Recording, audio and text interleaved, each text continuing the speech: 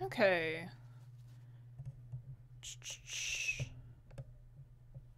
Testing, because this is a new mic. I don't know if you can hear it. Amazing. Amazing. I'm very happy that this is working a little better. Let me just kind of mess around with my audio for a second. But hello! Welcome in, everyone. Welcome to stream. Who do I see so far? I see Kenny and Oz. Welcome in. And Daria, of course, but she's always here. Hello. Welcome in to you guys. Welcome to stream. Today... Oh, and Ray, welcome in. You weren't first, Ray, I'm sorry. But hello, welcome in. Anyway. Today what we're going to be doing is we're going to be going over foreshortening. So crisp and clear. I know, it's amazing. It's amazing. I have, like, my dad actually set up a microphone arm now, so it's not just on my desk. Like, he set it up, like, what? Like half an hour before a stream. So now I have a mic arm, and it's not, like, messing around with my desk or anything. It's great. It's fantastic. You might hear me playing around with it a lot, though, so my apologies if you hear a lot of, like, random metal bits and whatever. But hopefully I sound better. So, but it should. But hello, welcome in, everyone. Like it says over here, we're going to be working with foreshortening today. Foreshortening, if you don't know what that is a really extreme version of, oh my god, a really extreme version of perspective. So we're going to be working with bodies and whatnot. And foreshortening does tend to be really, really tough for a lot of people. That's fine. That's why we're here to learn about it and talk about it. Oh, I forgot to change the latency. Oh well, that's fine. But yeah. Before we get going, though, we all know the drill. I'm pretty sure we all do anyway. So let's talk about what we're doing. Because, if you didn't know, our growing community is filled with tons of art nerds, and we art nerds have to stick together. So if you're an art nerd too, be sure to check out the links to our social media in the description below, and check out our website for our class offerings, where you can get critique, guidance, and encouragement from our instructors. Because we're not just a YouTube channel, we are an art school too. So if you'd like to support us so we can keep making free content, consider supporting us on Patreon for as little as $2 per month, where you can get access to tons of perks, like my working files, critique sessions, and a huge discount on our classes that have a limited amount of spots, so be sure to check those out before they are gone. Okay. Shh, let me go through everything. Hello, Drew. Welcome in. Foreshortening. Yes, Marlene, we are doing foreshortening today. I'm gonna say that, like, I was up till 5 yesterday, so I'm not that tired anymore, but I am still a little woozy, so... a lot of this, I woke up at 9, so a lot of this lesson is going to be kind of, I might be a bit all over the place, just as a warning, but I'm going to do my best, because I've been trying out a new method, and I want to see if I can actually teach it. But yeah, okay, foreshortening.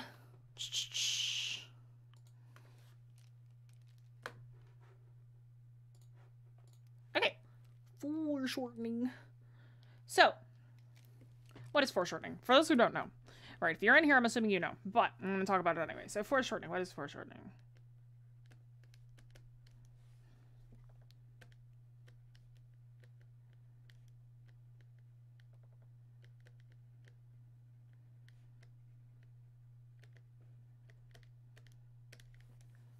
So, foreshortening is a type of extreme. Is I spell extreme. That's just a weird looking M. Oh, we're working a Medibang again today. Last week was Clip, and then the week before that was Photoshop. So we're in Medibang once again. Then next week we're gonna go back to Photoshop. Hi, hello, fish taco salad. Welcome in. Hi. Night Owls rules. Oh no, last night it was a lot. I should not have been up till 5. It was a bad decision. What is foreshortening? It's a type of extreme perspective.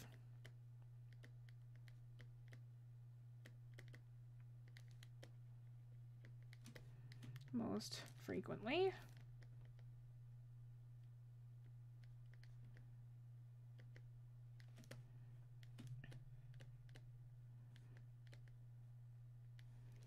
done with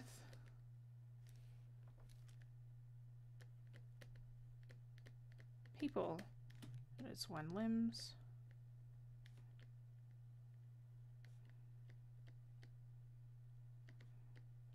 appear compressed. Because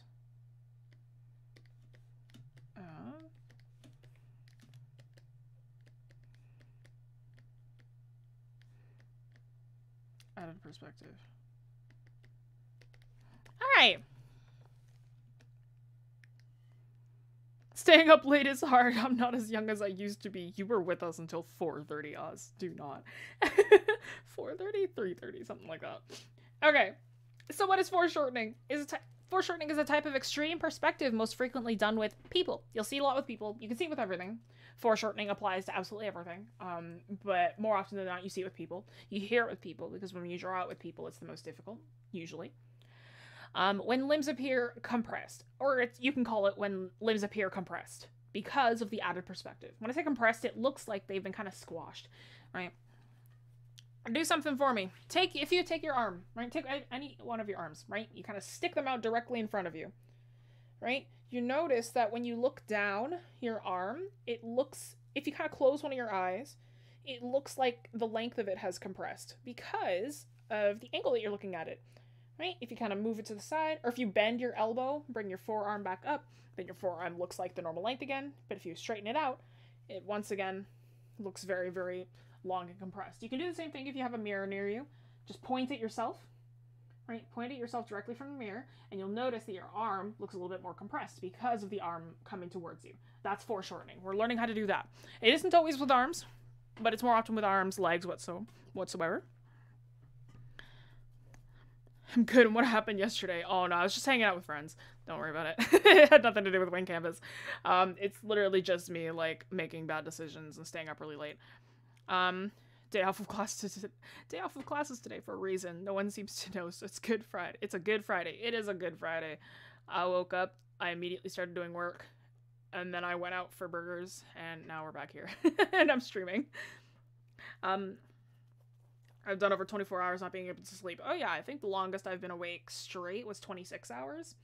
Not for good reasons.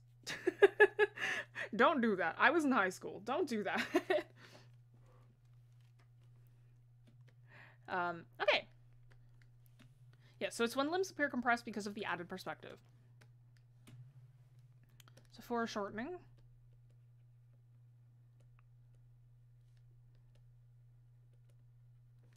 is considered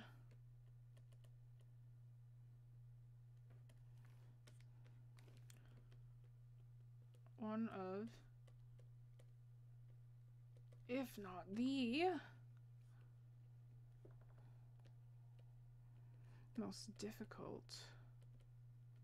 thing to draw in terms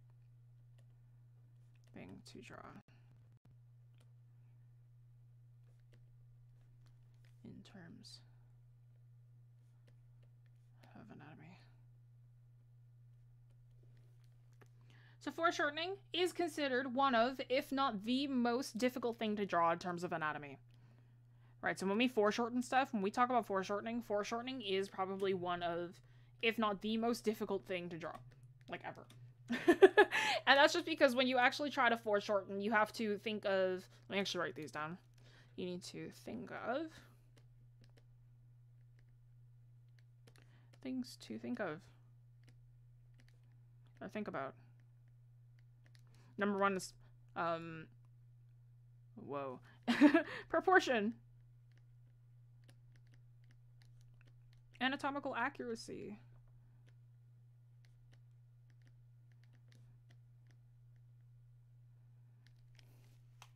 Proportion, anatomical accuracy, and perspective accuracy.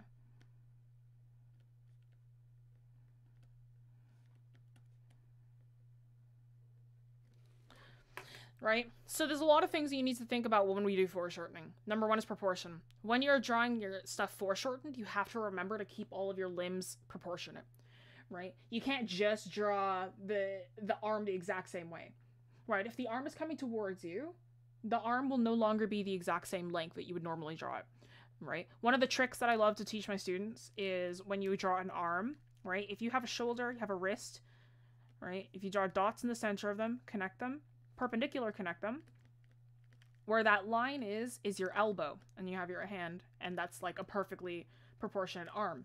This trick no longer works if you're working in foreshortening. This is only if your arms are perfectly like in line with any like head-on viewpoint. This trick no longer works in foreshortening.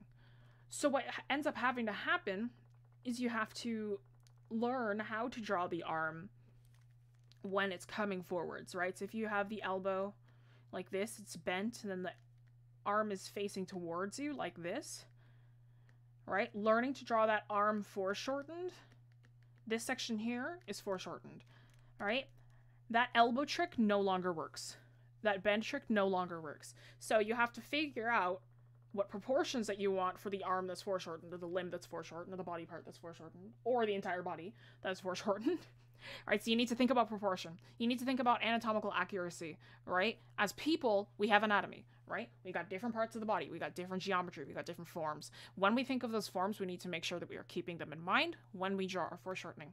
And the perspective accuracy. You need to think of your geometry. When you draw a bunch of cubes and cylinders in perspective, it's going to operate the exact same way in foreshortening. It's just going to be a little bit more extreme. And you also have to... Oh, let me just do it this way. Do not force limb visibility.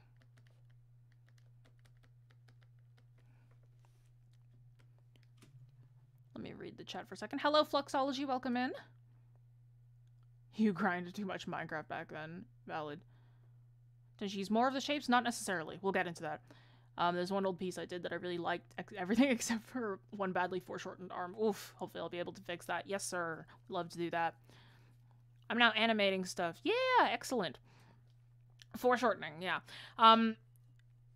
Don't you use more shapes? Not necessarily. You use the exact same shapes, you just need to learn how to view them in a 3D sense. They no longer are shapes, they are forms. When we are thinking of anything in perspective, we are thinking of them in a 3D space. A shape is 2-dimensional, a form is 3-dimensional. So when I say shapes of the body, I mean the forms. I just always mix it up. But we want to make sure that we're thinking of the forms of the body and how to actually apply them to the full figure, especially when it's foreshortened. So this one right here, do not force limb visibility. I see that a lot with artists who are just starting out. Limb visibility is if you, as artists, when we just get into foreshortening, when we just get into that kind of deal, we are so used to, you know, our arms being like, having a certain anatomy attached to it, right? We're very used to them being a certain length. We're very used to them being a certain size. We're very used to them being in a certain, like, viewpoint. But when we do that, when we work with foreshortening, we can no longer think in that way. We have to remind ourselves that these parts of the body are being crunched. They're being shortened, right? Foreshortened, right? We need to remind ourselves that they're being foreshortened. So what ends up happening is that our brains and our hands don't really connect, and they're like, but this arm looks wrong because it's not the correct length. So what ends up happening a lot that I see is, like, say if you have somebody like with their hand directly forwards, right? I'll see a lot of this, like that. Actually, it's no curve, it's just like the thing here, right? Or if it's like, it's hard to fake it. It's like, anyway, if you kind of get what I mean, then yeah. But like, you just kind of add in the leg length when it's not supposed to be there. If you have somebody like sitting on the ground, actually it's easier with legs. If you kind of have somebody sitting on the ground and their legs are supposed to be like facing directly forwards towards you, you'll see them kind of like go like this, and then like the foot will be angled up like this, right? This makes the person look like they're sitting downwards, right? You need to remind yourself that the length of the legs should no longer be visible, right? So if the person, backspace does not work. If the person like is sitting and their legs are facing directly towards you, you're not going to be able to see that, like, the top of the thigh might be visible, you might see a bit of the knee, but like most of the leg is going to be covered up. Like that, right? That's not perfect, but it's like think of it like a spring. Think of it like a spring. We're gonna get into that. But don't force limb visibility because you're just gonna hurt yourself in the future. Jessie can't force herself to draw incorrectly. It's actually tougher than you think. Okay. But yeah, so don't force limbs visibility. That's the number one thing. But we're going to talk into actually how to do foreshortening, because I wanted to give that whole written explanation first before we dive into actual foreshortening. So I'm going to go over a couple of different techniques that I tend to use, because I always believe that there's more than one way to learn something. So I never try to teach just one technique. I like to teach multiple. So foreshortening, the number one thing that you've probably seen before. So let's just do methods. Let's save this file actually before I forget. This is stream 48. I've been doing a lot of these. Oh, that's not the number I wanted. Oh well, we'll just change that later. Okay, methods. It's the number one method you've probably seen online because every artist likes to tout it. Good evening. Hello, HDMC. Welcome in. Number one method that you see is the coil method. The coil or ring method.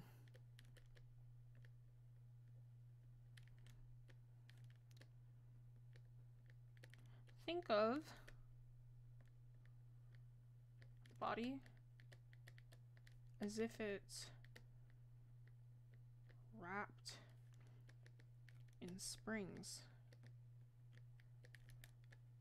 or rings.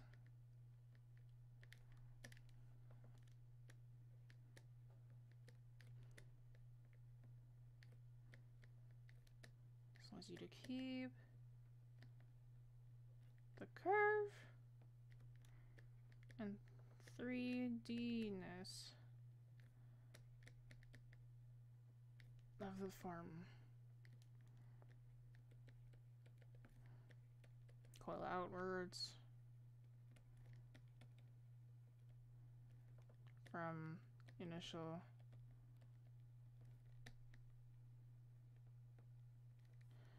starting point, or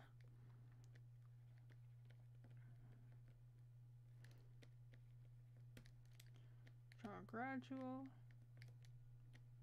rings. Coil and hope. Yeah, that's part of it. Okay, so the coil or the ring method. Think of the body as if it's wrapped in springs or rings, right? Take your arm, for instance. Once again, we all got arms, probably. But if we have, take your arm for a second, right? If you wrapped this thing in a lot of coils or if it had like a spring around it, if you ever had a slinky, I don't know if like slinkies are still like a thing that kids know. I'm not that old, but like I'm very shocked every time that I say something. But imagine your arm, like, you know, if you put a slinky on it and you have a bunch of coils around it, right? Kind of that deal. Imagine those curves that go around the form. Imagine those curves. Coils are the way that a lot of artists do it. Rings are a little bit cleaner. That tends to be how I do it. If I use the coil method, I tend to switch between methods depending on what I'm illustrating. But the coils and rings are there. This allows for you to keep the curve and the 3D-ness of the form. Right, coil outwards from the initial starting point, or draw gradual rings. Oops, that get larger.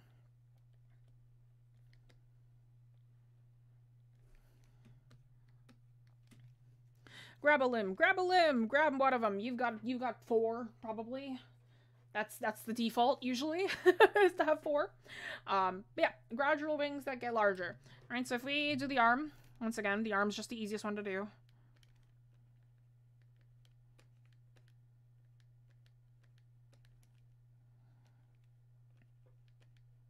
I'm 20, I have plenty of those. You have slinkies at 20 years old?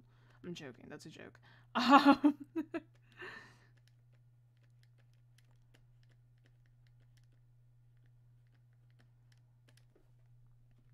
Hello, RK Cubes, welcome in. All right. So if we have the arm, right? If we think of coils, right? Think of this first section. Let me actually lock this. I'm going to change the color of this. Oh, let's do it in this color.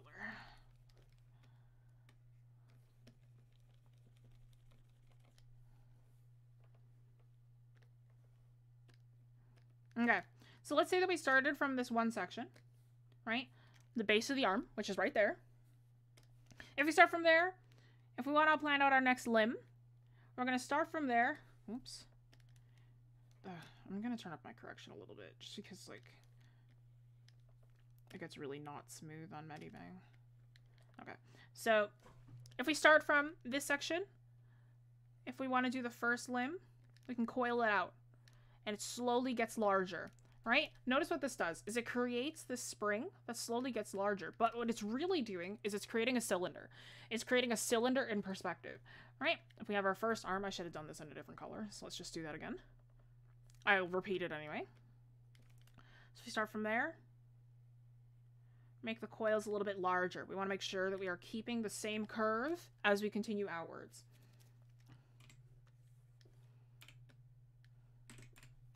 And then, if we had the next part of the arm, we'd start from there, change the angle a bit, and just get larger once again.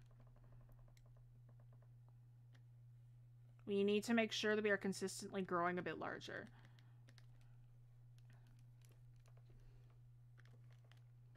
And then then based on the size of this, that's the size of our wrist. Like if I had to just kind of fix this up a little bit. And the shoulder blades here, which curves over top. And the elbow is right here. Yeah. Hello, Malik. Welcome in. Thanks for joining. Hope you're doing good. Yes, thumbs up. So it coils outwards, right? Draw a hand. I don't know what position you want. There you go. Peace sign. Hands are easy. Okay.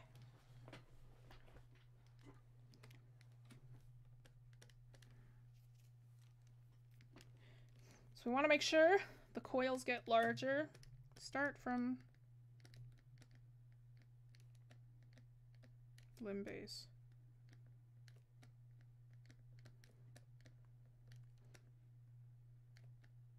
Coils get larger. Right? The ring method is exactly the same. It's literally just using rings instead of coils. The rings I tend to find a little bit neater, a little bit cleaner. That's why I tend to use rings instead of coils. But the coil works exactly the same. The coil helps you keep your consistency of your shape. Rings just help it keep it a little bit neater and easier to follow with the eyes. That's literally it. There's like no difference between the two though. It's the exact same method. I'm back gonna go again to get tea. Okay. Hello, and Basil, welcome in. Yeah, you want to start from limb base, and the coils will get larger as you continue outwards or towards the viewer. So the pros, I'm gonna sign out pros and cons. So the pros of this method are that it helps keep form consistency.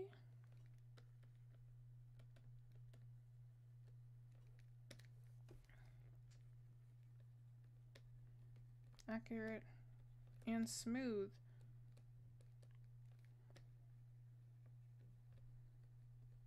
Perspective. So the good thing about the ring method is that it really helps keep form consistency, and it helps with accurate and smooth perspective.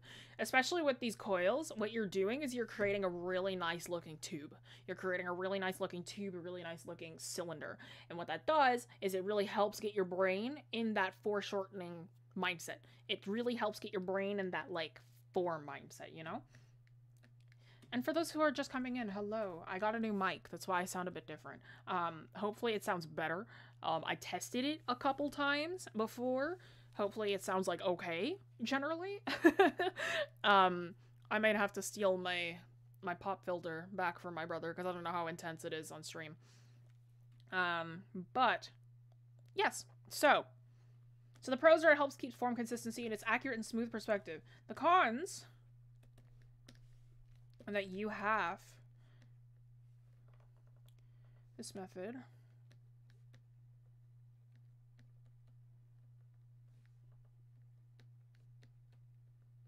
only fills in perspective.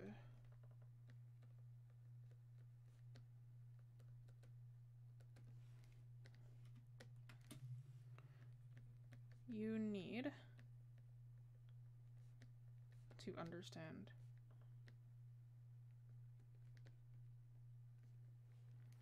anatomy to do the rest. Now, the coil method is something that everybody uses. I see it everywhere. Everybody uses it. However, the one con that people don't point out is that you're not done when you do the coils. You start with the coils. They're there. They're beautiful. Fantastic. You're not done when you do the coils. You have to put the anatomy back on. The coils, you're just creating a cylinder. You're creating a cylinder and it's working. Pops aren't too bad on me? Okay, excellent. It is? Okay, I'm glad. Okay, but yes, this method only fills in the perspective. It will allow you to get a good sense of perspective. It'll allow you to get a good sense of proportion in terms of the perspective and it getting larger and it compressing. But this method only does the perspective. You're not done when you've just done the perspective. Now you have to add in the rest of the muscles and the rest of the anatomy of whatever limb you're drawing. Not everybody knows this. Not everybody knows this. They'll just do in the coil and then they think they're done. They're not. You notice that I kind of put the shoulder muscle back in over here. There's a bit of the bicep, the bottom of the bicep down there, right? There's the biceps up here. I don't remember what this is called. I don't remember. There's the elbow here. You need to fill that back in. There's the, oh gosh, whatever, the forearm muscles, right? I need to know where those are. There's a bit of a wrist bone. I need to remember to put that back in, right? The coils can't do that for you. You need to know what that is. So the cons of the coil method is that it doesn't do everything for you. None of these methods will do everything for you. But coils are a nice and simple method. They're a really nice and quick one. I don't tend to do coils anymore. I do them when I have to. Like if I'm really, really struggling, I will use the coils, but oftentimes I don't. I have a method that's really, really janky, but I'm going to show it to you anyway. It's not the one that I'm showing next, but it is one of them. But yeah, so that's your coils for you. Next one is a geometry method.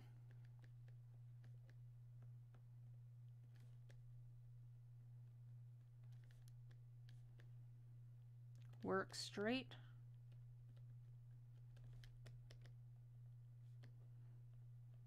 From basic geometry.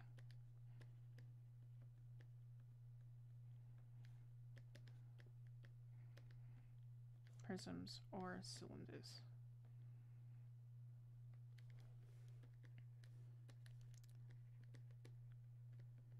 Simple visualization.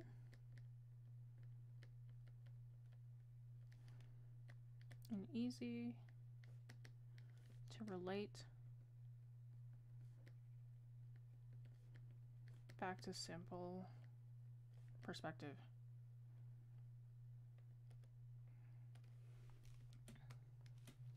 So the geometry method. This is one that I've been teaching some people, just because they find that the coils don't always work for them and they like to think in like rectangles and whatever better. So the geometry method is more for people who think in a more mathematical sense, I think. So it's work because the coil method also takes a lot of good visualization. Some people aren't as good at that. So some people think better when they think of basic blocks, building blocks. So working straight from basic geometry, which is prisms or cylinders, right? Prisms I recommend more. Squares and rectangles. Those tend to work a little bit better. Because you give yourself more anchors. Every time that you give yourself a corner, think of like anything that you draw in perspective. If any of you have done any really big background pieces, you know how blessed it feels when you get to do a box, right? If you're doing like a normal building, or if you're doing like there's a crate on the side of the road, or if you got like a trash bin that's like rectangular, you're like, oh yes, a rectangle. It's so easy because it's just a box in perspective, right? That's kind of making this method a bit simpler in that direction. Right? So instead of thinking in cylinders and coils, you're thinking more in, you're putting a box in perspective. All right, so it's simple visualization and easy to relate back to a simple perspective. This, by the way, this foreshortening, I'm doing it for quote-unquote beginners, but when you do foreshortening is not a beginner thing, right? When you're drawing, I'm kind of getting off topic for a second, but foreshortening is not a beginner thing. When you are working with foreshortening, you should have at least 1 and 2 point perspective down. It's tough. Foreshortening is something that like you need to have a good grip on perspective and visualizing perspective in order to understand. But it's good to listen to for their future, regardless. If you're not great with perspective to begin with. But yes, it's working straight from the basic geometry, prisms, and cylinders, and it's simple visualization and easy to relate back to simple perspective. So it's just like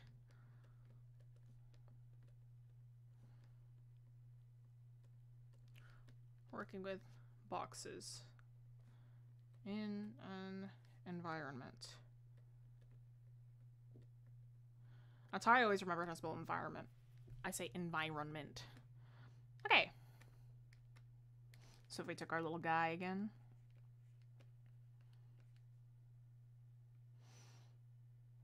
I'm going to do a full body foreshorten for this one because it's usually easier to show this one with a torso.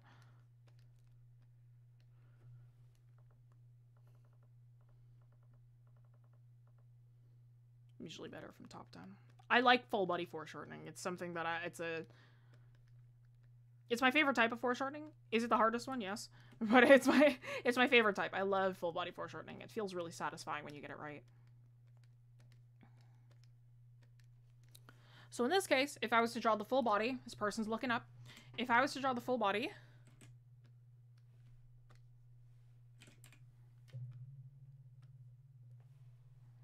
oh, let me just like, oh no, this is fine. If I was to draw the full body, what I would do is I would, for the first upper half of the torso, I would draw in a prism. Oh, you know what? Let's have this person looking to the side. Looking so his body's kind of angled, so it's facing this way. If I have the neck, actually, we're going to start with the neck. I draw a cylinder first. Then, based on where that cylinder is, I will draw a prism for the first part of the body. Notice that everything is going downwards.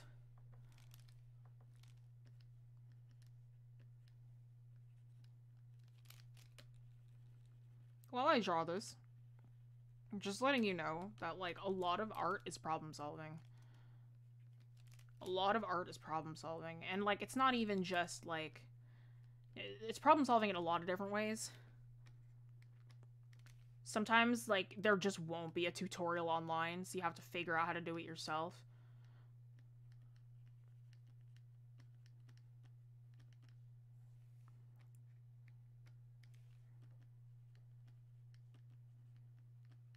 And then there's a trapezoid here. And then if I continued, if I had a sphere here, then what I could do, so I could also attach on a cylinder. I'm actually going to use another prism if I have a prism for the arm. Right? Again, following the shape that the body is doing right now. And bringing it downwards. Art is indeed a surprisingly thinky activity sometimes. Very true. The only reason that I say that art is very non-thinky for me is because the thinky portion has become very automatic.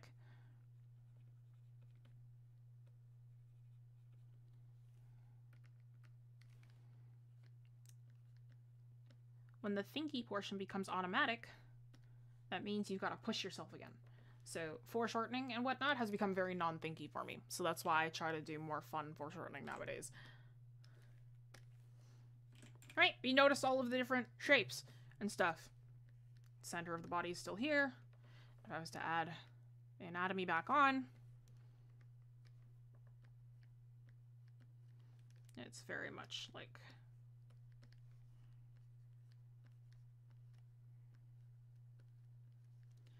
My brain thinks better with geometry. So if you're wondering why this one looks a lot cleaner than the last one, it's because my method, when I was younger, I used a blend of the coil in this one.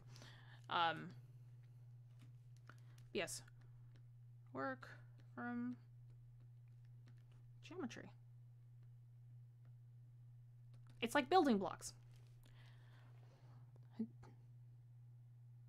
Do you need to account for the gesture on the figure, right? Or it'll look rigid.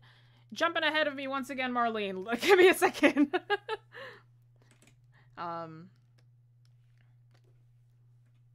So pros. Pros of this method. Let's actually just lock this real quick.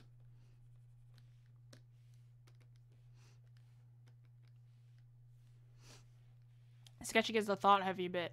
It's a lot of figuring things out and juggling balls. After that, head empty. Super true. Yeah, the sketching portion is the one that always takes me the longest. It should take you the longest as well, most people. Because that's the portion where you're thinking the most. Usually if I'm sketching, like when I do comic pages, I will, like when I'm working on the completion portion, like the rendering portion, I love to listen to stories. I love to do stuff like that. If I'm writing and planning out the panels, I am listening to music. I'm sometimes wordless. Like, I cannot have anything distracting me. I hate writing in front of people. I think I've mentioned that before. But I also just, like, I can't write in front of people. It's very, like, I have to think, and I can't have a lot of distractions. It's, like, the one thing that I can't multitask on. So the pros of the geometry is it's the most accurate in terms of general anatomy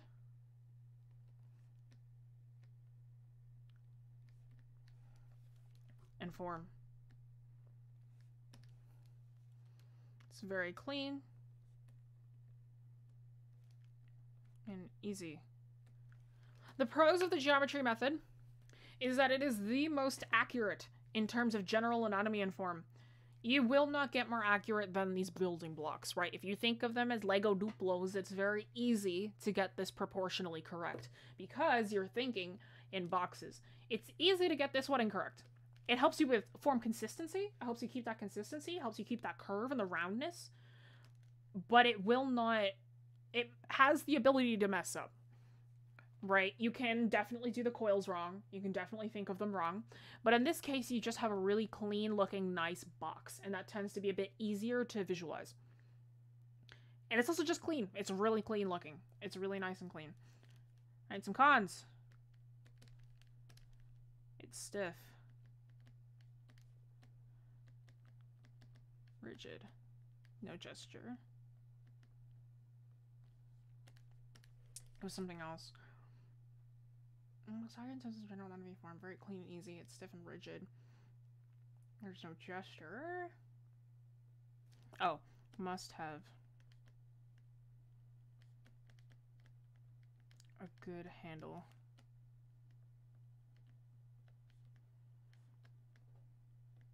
On perspective. So the cons of this method are that it is stiff, it is rigid, and there's no gesture. None at all. When you are working with these rectangular forms, you need to kind of have the like gesture in the back of your brain. Generally, what's it called? The evolution of like your working method tends to start with the gesture, and then it's the form on top of it. So if you start with like your gesture lines, your very basic gesture skeleton, then you can do the forms on top, and then you have your gesture there already. I'm one of those people that tends to not do that because I just have it in the back of my brain regardless. But if you're more of like a structure kind of step-by-step person, you're going to want to start with the gesture anyway. But doing this method alone, like just the forms, you won't have any gesture with it. And you're also working with geometry. So geometry itself is generally very rigid, very man-made looking, which doesn't look great on a body. So it's super stiff and rigid with no gesture. You have to figure out where the gesture is yourself. And you must have a good handle on perspective. If your brain doesn't work well with perspective yet, this method will not work for you. Just hands down. It is the most basic form of perspective in terms of it being a box. When you do perspective exercises, you usually work with boxes, right? Rectangular forms. But in terms of you, like, actually illustrating it, like working with it, you need to be able to have that, because especially like 99% of the time when you're working in foreshortening, it won't be super extreme. So you won't have any vanishing points, right? If you have vanishing points, you might want to work with those and work with the body with those, and you'll have a more accurate handle of the perspective in that regard. But if you're working, like, usually when you see your foreshortening, it's like the person's just standing there, eye level, and then there's like 1 or 2 limbs that are foreshortened a little bit. Or they're slightly not eye level, or slightly above, slightly below, but this is like a limb or 2 that's foreshortened once again, right? So you must have a good handle on your perspective before you work with it. I gotta go back to draw a box in that case. Jokes. Okay. The last method, which I need to extend this canvas for, and Medibang has the most annoying canvas method.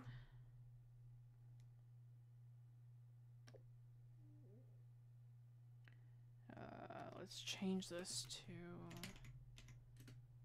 to... Ooh, that's what that does? Okay, let's do that again. This is top center then. Let's say I want this to be at 6,000. Yeah, cool. I'm a bit annoyed that they don't have anchors, but that's fine. Okay. Wait, I'm sorry. Give me a second. I'll be right back.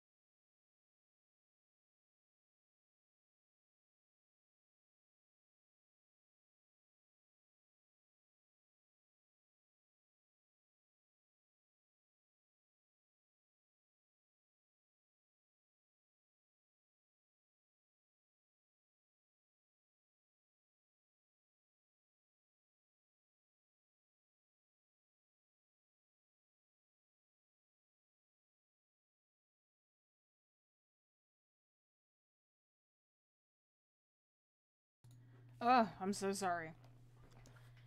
It is the turn of the season.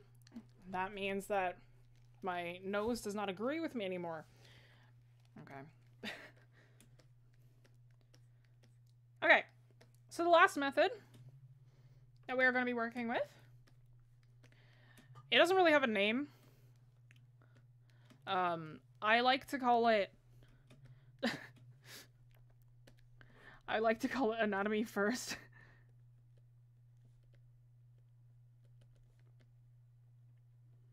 Check later.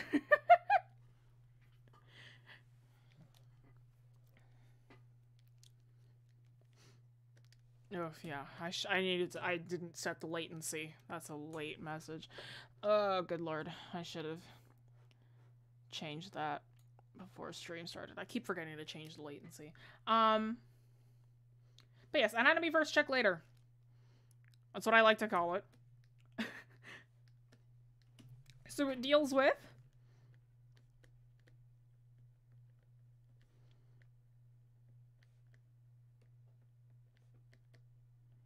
Drawing in the anatomical forms.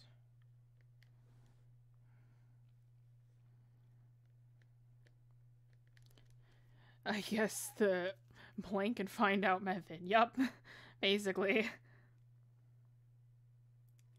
Anatomical forms first.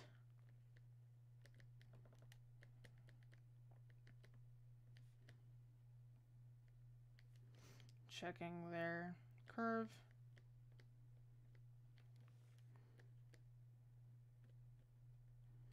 Perspective afterwards.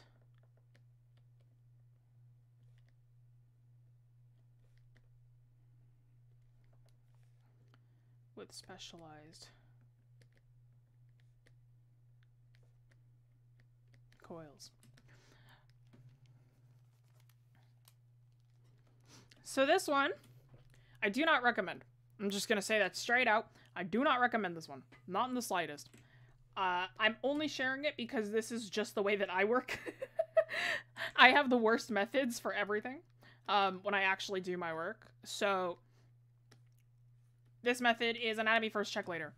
So I work best with this method, or best showing off this method with legs, because I really like drawing legs, but legs also have the most interesting forms. So this is going to take me actually drawing this accurately, which is going to be a bit tough to do on stream. So if I just have the leg kind of foreshortened a little bit here.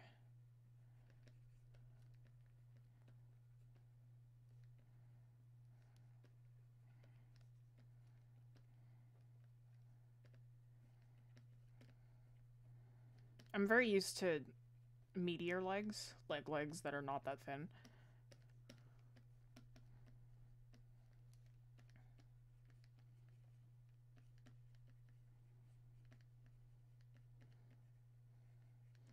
A lot of what I draw is like very, very automatic, so this is actually, yep. So now that I've actually drawn the leg in, then I go, okay, what's incorrect here? And I go, oh yes, this looks wrong. This foot should actually be farther back. Let me adjust that real quick.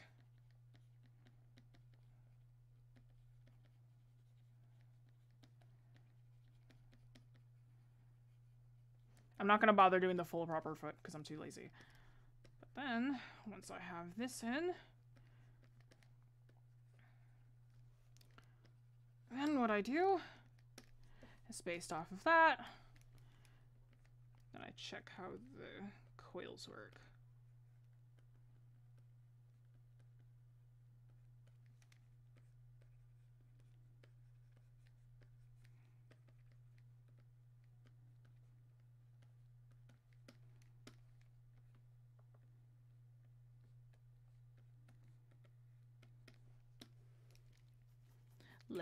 Leg indeed. Oops. I'm just a really big fan of drawing legs. It's just a lot of fun. There's a lot of muscle you can live with and deal with and work with. There's an ankle bit there. Okay. So when I say specialized coils, it means that it follows the curve of the muscle. This isn't me having the muscles memorized, mostly, or just knowing them from observation. So, drawing the anatomical forms first, checking their curve and perspective afterwards, the specialized coils. So the pros. There's not a lot. It's very anatomically correct.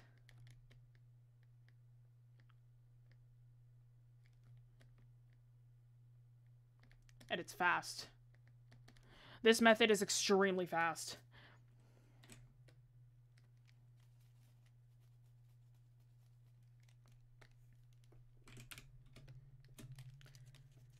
So the pros are, it's very, very anatomically correct. Alright? This needs a star next to it, actually. It's very anatomically correct. You are literally starting with the anatomy. And you're working with it, and you do it without anything. Alright? And it's fast. It's very fast. It is, you're not checking anything. You're not working with anything else. You're going straight into the body and you're not changing it. Cons. Difficult.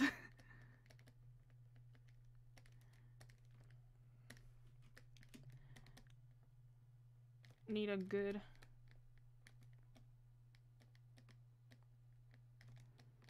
on perspective, anatomy, and foreshortening. So the cons are that this method is really, really hard. Literally just because the only way that you can do it is if you already have a good grasp on perspective, anatomy, and foreshortening. I think that my grasp is pretty okay.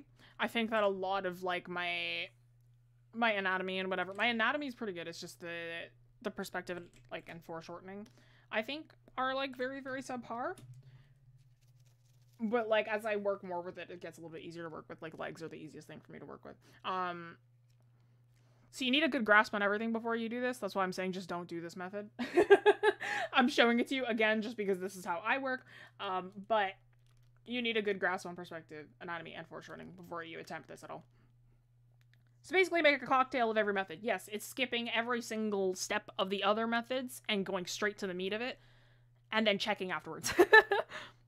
Shouldn't the waist or torso be wider? Here? It could be. I just really like drawing really meaty legs. It's like I could, but I don't want to. Body types. These are very, very... It's like somebody has very wide hips and then a slightly more thin midriff. Also, when you sit, the fat of your legs spreads out, right? So it's like if you sit down, unless if you're like really, really thin, the fat of your legs will like flop down, right? My best way that I always show this is if you have a bird. When it stands up, it's like this. When it sits, it's like this.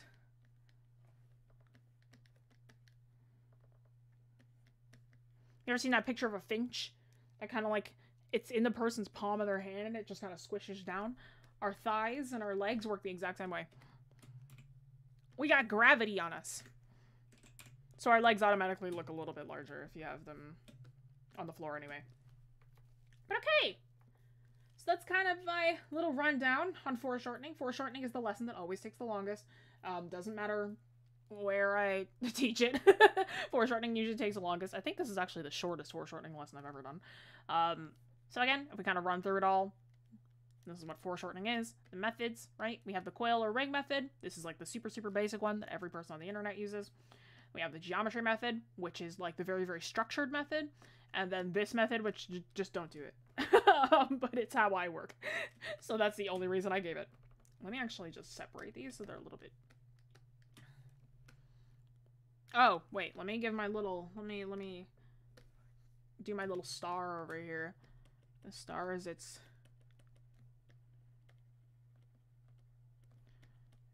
Correct if you know anatomy. First, lol. It's accurate, but only if you know the anatomy first. It's kind of like a battery's not included at the end of a thing. I'm gonna crop this afterwards, but yeah. So that's kind of the methods that we have and are available to you. If you find that you are pretty good with anatomy, this is a nice, and you're just looking for ways to speed stuff up, that's a pretty good method.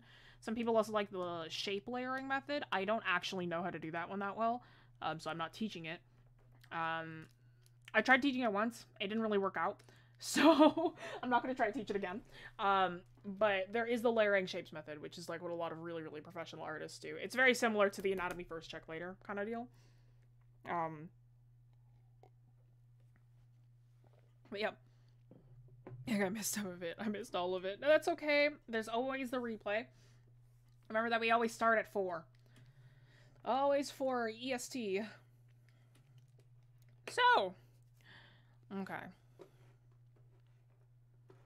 Let's see. But welcome in though, Aku. Okay. Give me a moment. Because I am getting messages everywhere.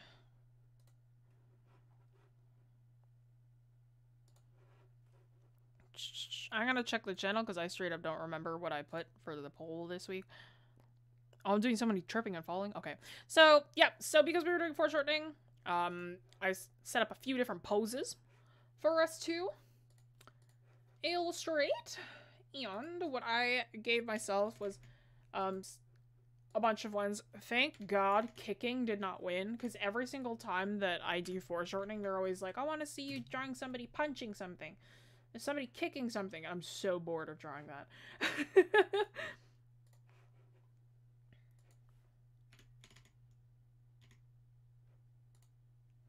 Like, I am incredibly bored of drawing people tripping and falling. Another Kirby? No. This is going to be foreshortened, so it's just going to be a full body.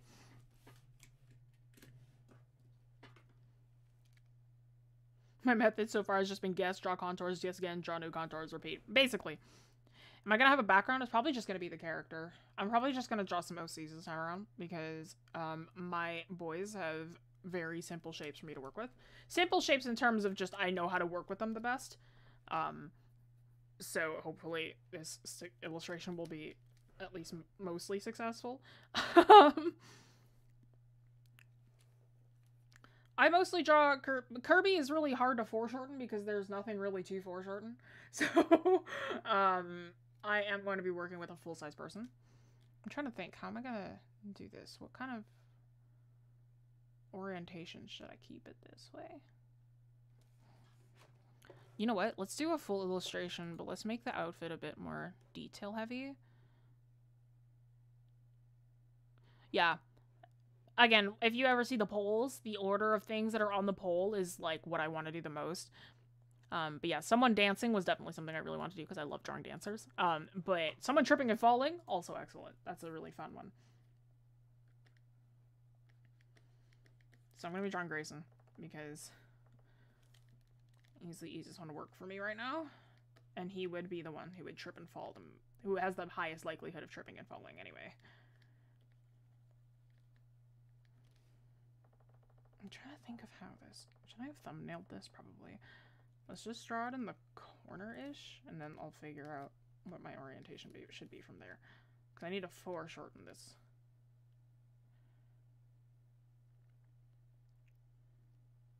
Okay. I'm like, whenever I'm like struggling with a pose, I think about it real hard for a second, and then I work with it from there.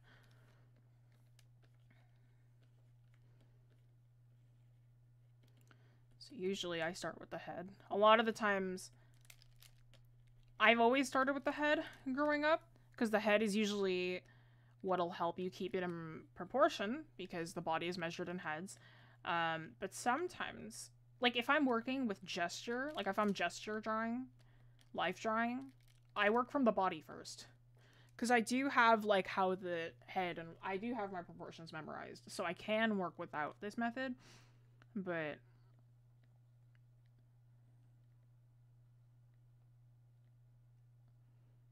Usually if I am just drawing any old character, I start with the head. Just because the head's like the most fun part for me to draw. I like drawing faces.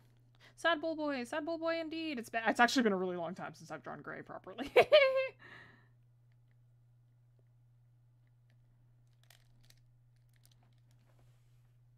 There are more than enough illustrations of dude punching camera. Please, yes. Oh my gosh. Yeah, I would have lost my mind if kicking won. I'm gonna be real. Whenever there's like an action stream, I'm like, okay, one of the options has to be a fighting scene. I know everybody wants to see a fighting scene. And like, fighting scenes are another one where it's like, I don't mind them, but I've gotten very bored of them as well. There's very specific fighting scenes that I like, but like the very melee kind of fighting scene I've gotten very bored of.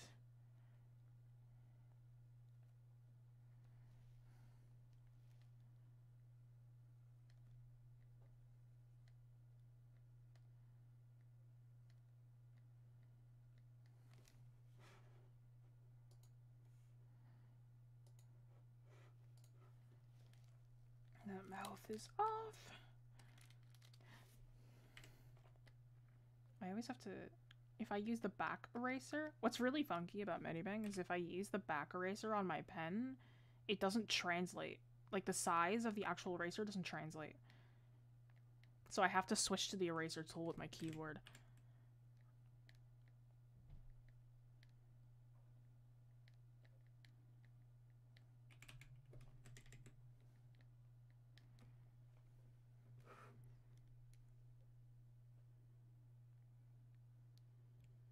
Iconic Trinity move. Not sure what you're talking about.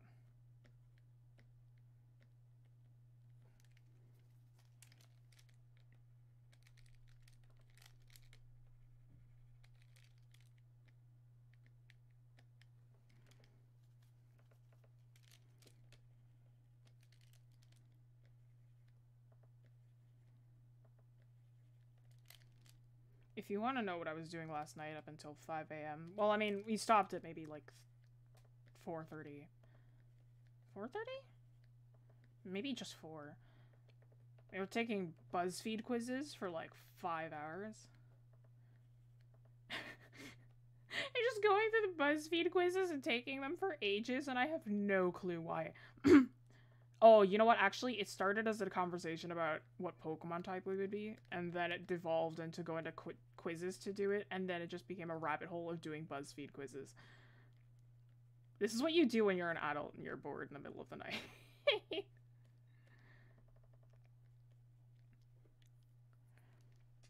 was so late. Like, I don't...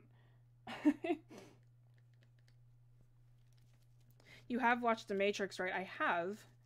But it's been a very, very long time. R8, by the way, is rate. I rate that. That's what I'm so used to saying it as.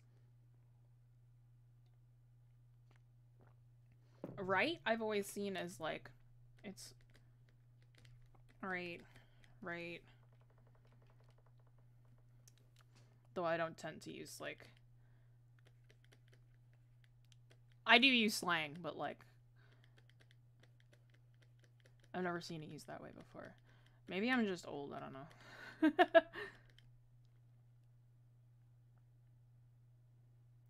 Adult is a strong word for me. You are, though. That's the...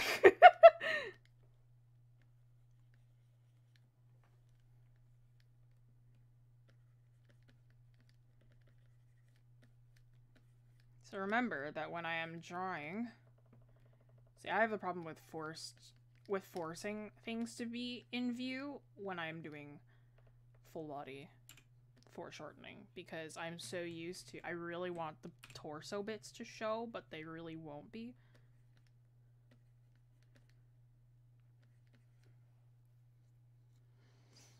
It's unfortunate, yeah. You must remember the Trinity move, the high jump, slow-mo kick. He's very much in other media like Shrek. When was the last time I watched The Matrix? It has been actual years. The last time I watched The Matrix, I was 13, I think. It's been almost 8 years since I've watched The Matrix. I have no clue. It's been a really, really long time. The Matrix is a movie that I thought was good. Like, I thought it was really good, but it was not my favorite one. It's just, like, it wasn't a movie that, like, was life-changing for me.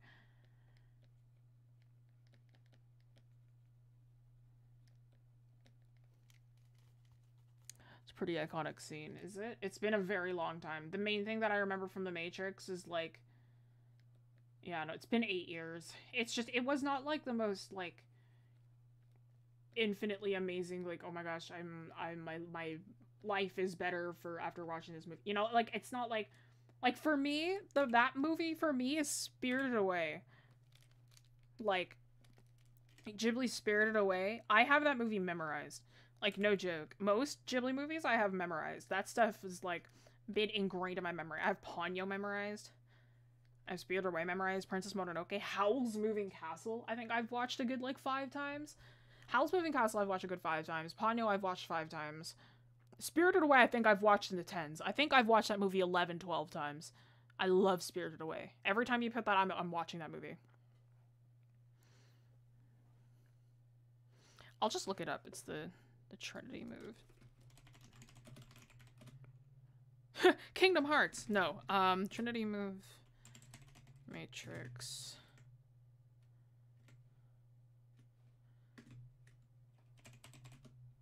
Fight scene, Matrix, there we go. I just need to look up images. Oh! Yes. I do remember this, okay.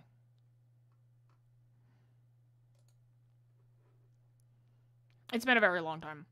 Yes, I remember this scene. Now I googled it. I understand. Kiki's livery service for you. I do really, really love Kiki's livery service. It was like Howl's Moving Castle is so good. I would actually, I love Howl's Moving Castle's soundtrack. I joke to my best friend. I'm like, listen, if I don't get to dance to the Howl's Moving Castle's theme at my wedding, then we're not having the wedding. That's just straight up what's gonna happen. All right.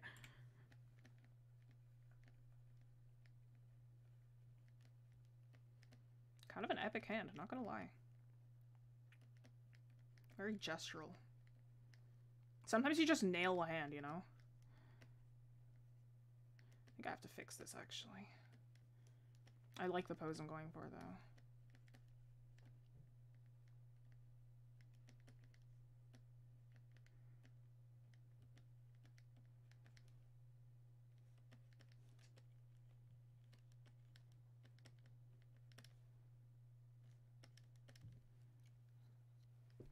This child just can't catch a break, can he? No, no, never. That's what the story's about.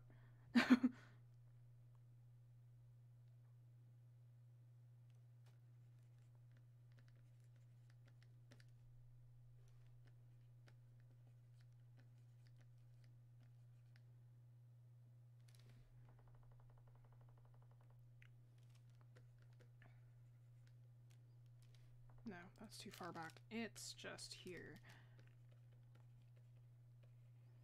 See, my brain is like, no, you gotta keep adding in more. But no, that's incorrect. It's actually just here.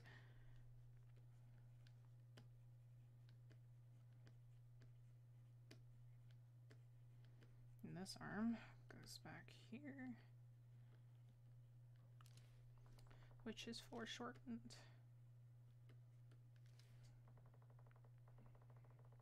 It should be more foreshortened than that. This should be farther this way, yes. This is a very, very exaggerated form of foreshortening. This you will not see as often. But I always find that exaggerated foreshortening is a lot easier than, like just normal foreshortening.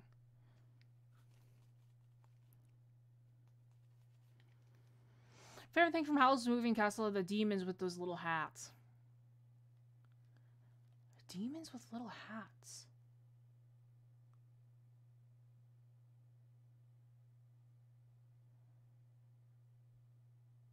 Maybe I don't have Howl's Moving Castle memorized. All I'm thinking of are the soot sprites. And that's from Spirited Away. Or I'm thinking of little white creatures, and that's from... Am I dumb? What am I... I'm actually fried. What? Like... Wait. They break through the glass. Oh! Oh, the henchmen. The goopy henchmen. I don't know why I was thinking that they were little, like, moving. Yes, I know what you're talking about. I've always known them as, like, the slime henchmen. The witches henchmen. I never thought of them as demons, because they were, like, summons. That's so weird. Yeah, okay. Yes, I know exactly what you're talking about. Yeah, it's the slimy henchman from... It's the witches henchmen. Yes, I know exactly what you're talking about. I'm actually fried, y'all. Anywho.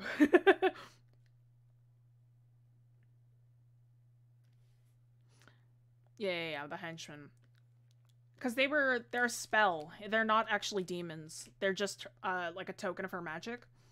That's why I was so confused. I'm like, what demons? I'm like, I don't remember any demons in Howl's Moving Castle. Yeah, the witch's henchmen. They're just, they're summons of her magic.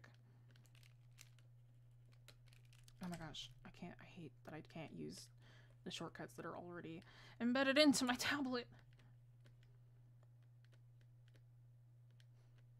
The best way to accentuate any kind of foreshortening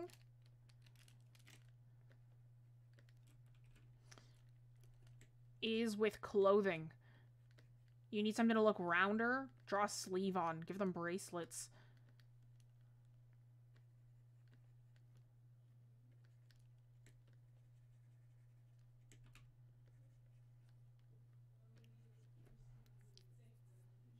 this is actually incorrect. Hang on, let's fix this.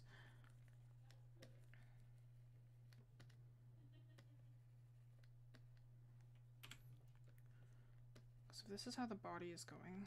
If this is what's happening here, then what should be happening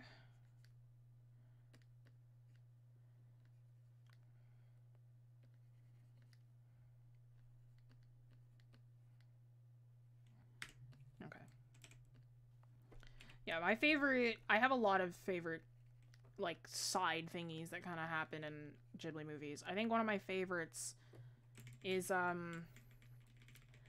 know their direct name. It's Spirited Away. I love the little chickens. They're Utori-sama. It's the chickens with, like, the big ducklings that have, like, the leaf on the top of their head when they're in the hot springs. I love that little bit.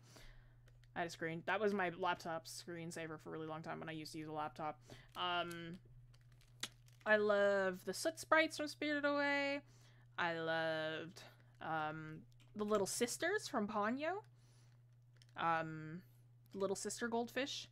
I loved the little white rattlers, little rattling spirits from Princess Mononoke.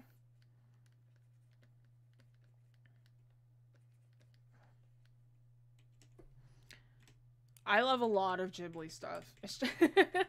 I love No Face from Spirited Away. Great design. Especially when he went a little bit wacko. That was great.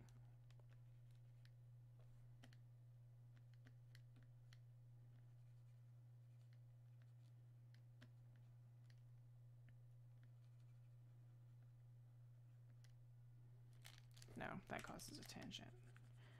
So I shouldn't force it. Really what's happening here is that the foot's ending like back here.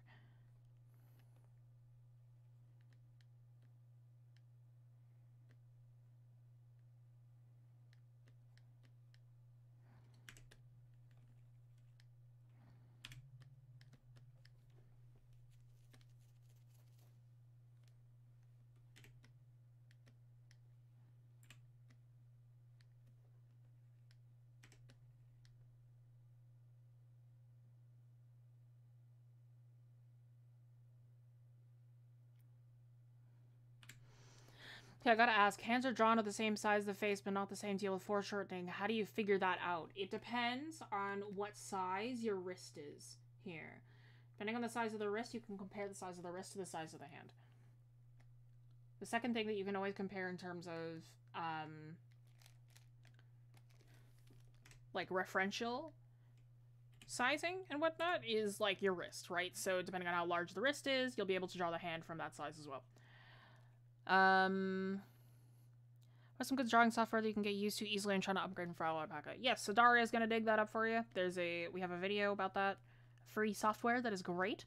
Non-free software, I really like. I'm primarily a Photoshop user, but Clip Studio is amazing as well. Definitely recommend it. Clip is very, very Illustrator heavy. Photoshop has more photo editing capabilities along with the illustration portions. They're not easy to get used to, but both of them are industry standard. I tend to switch between the both depending on what I'm actually doing.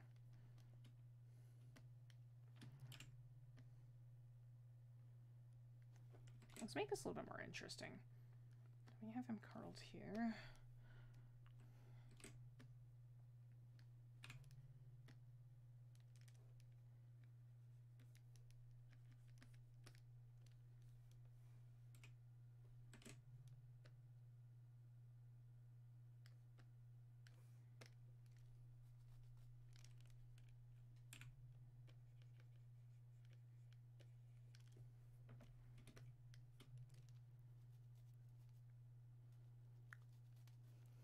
But the Fire's dude name haven't... What was the Fire dude's name in Howls? Did he have a name? Yes, that was Calcifer. Calcifer is amazing. I loved his voice in Japanese, and I loved his voice in English. He had a really, really good dub. Howl's Moving Castle had a really, really good dub, actually. It's one of my favorites.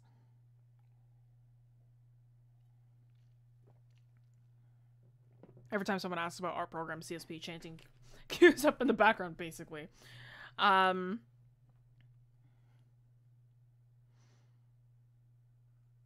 Yeah, Calcifer, what's amazing is that you can buy, like, stuff calcifer themed products, and one of them is like it's a spatula, so you can like flip your eggs with calcifer. It's a great time. I saw them at Hot Topic once, but I'll never go back to get them because I don't think they're available there anymore.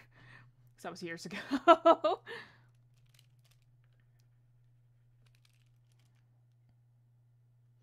Did I read it? No, I did not read the book. I've just seen the movie in a very large amount of times.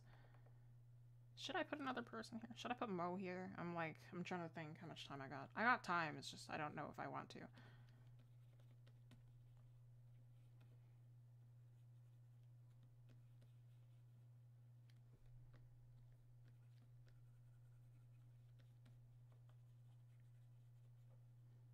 You know what? No, I'm not going to, because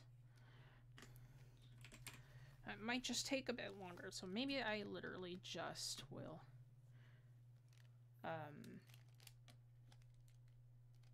do a background in here. Does that mean that I have to figure out a planar thing? Yeah, probably. That's fine.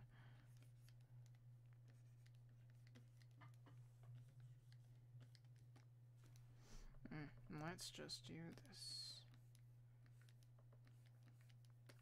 I know that the book for Howl's Moving Castle is very different. That's usually how it goes with most things, regardless. Like, if you're basing it off of a book, then it's going to be, like, really different from the novel.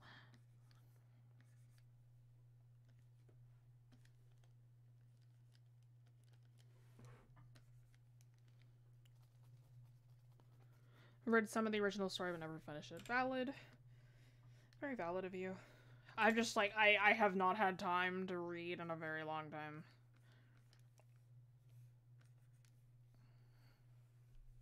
Oh, you know what I did the other day? I did 5-point perspective. The most jokes thing is that I did it traditionally. So, like... I tried 5-point, but I did not do it digitally. So I actually did it by hand with ink.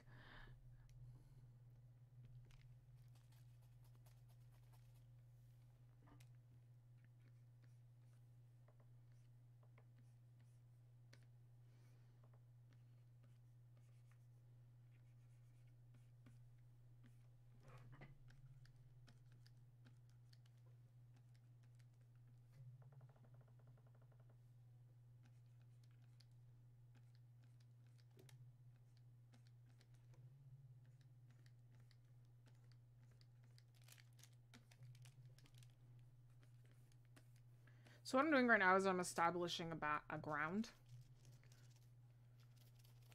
Because I figured that I should probably...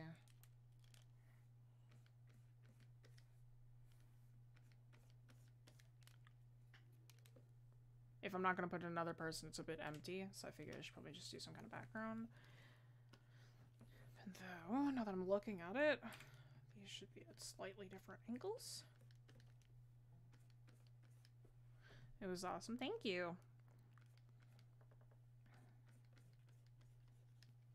The final version is not very PG, so I couldn't actually share the finished version. But it was for a school project.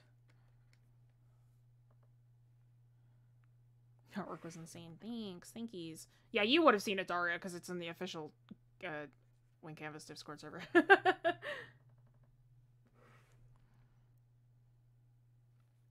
Drawing a complicated outfit foreshortened is more difficult than doing the figure. Yes. 100%. You ever draw a ball gown foreshortened? I have. I don't recommend it. I'm just saying that right now.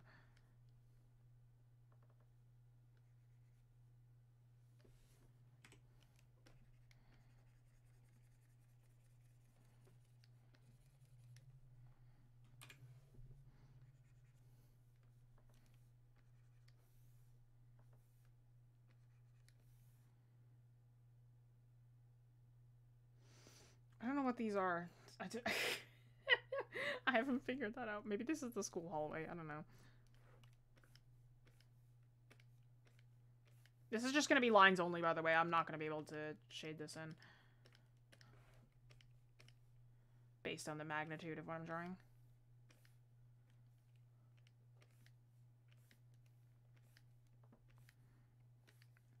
This is what I mean by, like, boxes are blessed. It's so easy.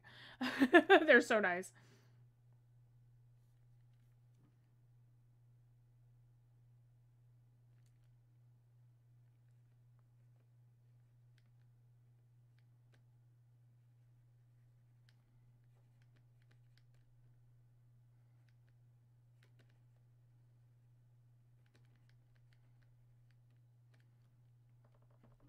Oops, let's do this. Let's...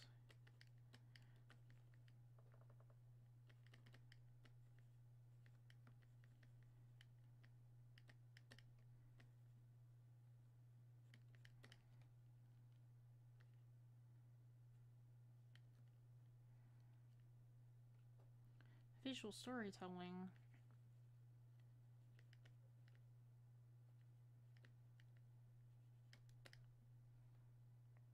You can't hear anything? I'm speaking. Well, I speak every once in a while. I am currently just very... I'm speaking right now. I'm just, you know... I kind of take bouts of silence. If I'm focusing, I take bouts of silence. My apologies. Your volume could also be down if you can't hear me now.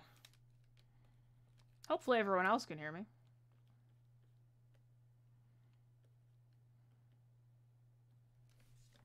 Because sometimes I just kind of stop talking because I'm like, oh shoot, I need to focus for a sec so I can actually figure out what it is that I'm doing. Oh, I need to save this. Lol. Okay. This is 48-1, but I misnamed the other one by accident. Okay, now I can work on the lining portion. Let's go. Okie dokie, okie dokie, okie dokie.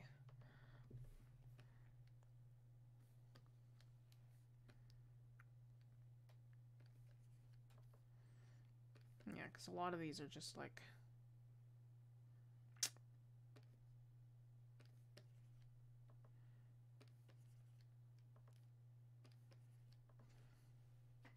Yeah, you can hear fine? Okay. I figured. Just a little bit. Don't know. Okay.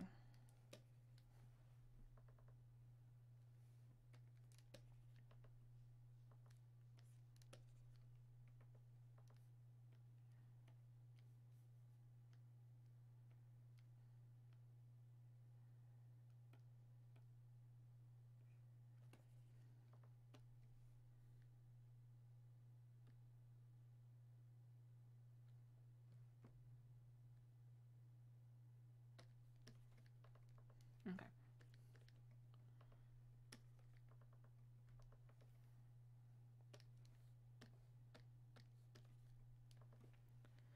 My doodles during the stream will be Pirate Lady and Normal Man. I'm sure you can guess which, yes. I can indeed guess which. I need to draw Normal Man more. I miss drawing him.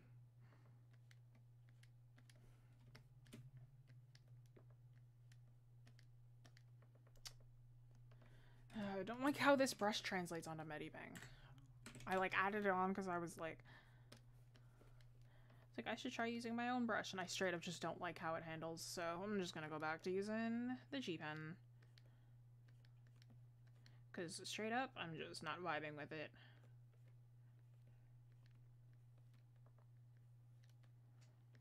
There's just not a very wide variety on Medibang.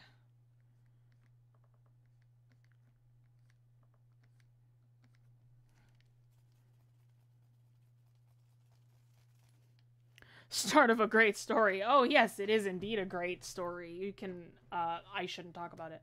I'm like, I keep having to remind myself. I'm like, okay.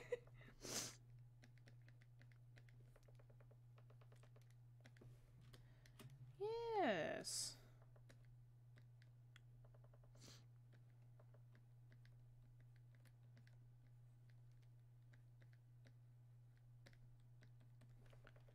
Any of you watched the new Nintendo Direct that came out the other day?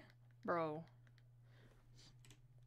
Yo, when they announced Earthbound coming to the Switch, dude, I lost it. I lost my mind. I was watching it with my best friend. They showed up Earthbound and I was like, yo, let's go! Because I have a Nintendo Online account. So I'm like, yo, now I can actually play Earthbound instead of just like, you know, being like, bro. Instead of just being like, yo, I love Earthbound, but I've never played it. Now I can't actually play it because it's on the Switch. There's a port. They're cowards for not, localizing Mother 3. I think that they're cowards. Although I know that, like, if they localize it, they're gonna take out all the best lines. Because I love those so much. Like, Mother 3 is a masterpiece. It really is. It's such a good game. Earthbound is amazing as well.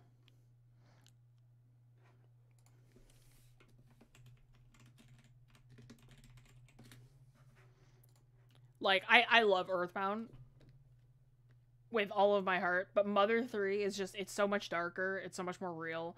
Like, I love Mother 3 so much. So glad that came out. And, you know, Kirby? Bro. Actually, I'm so excited. Like, Kirby and the Forgotten Lands, I am... First of all, I'm gonna pre-order it. Second of all, I am playing that thing like crazy.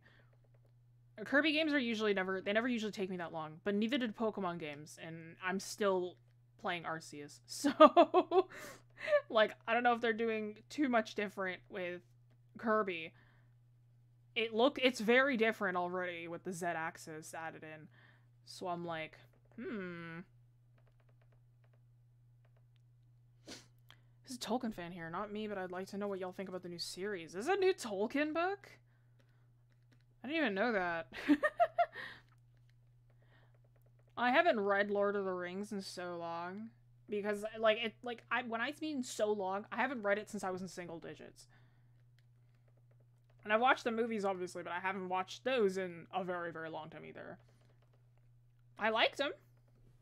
I'm gonna be real, I know them better than The Matrix. Because I was always a fantasy kid, more than a sci-fi kid. Yeah, I had no clue. I didn't know he had a new series.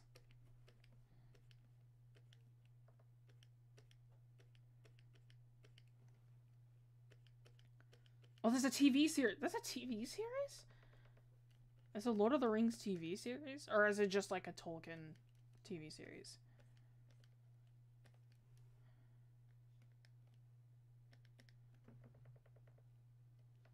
Tolkien's the one who wrote the thing, right?